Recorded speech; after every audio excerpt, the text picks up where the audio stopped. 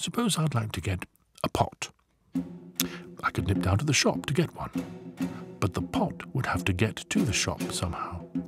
and the lorries would need well-maintained roads, which would require more taxes, and that requires more tax collectors and bureaucracy,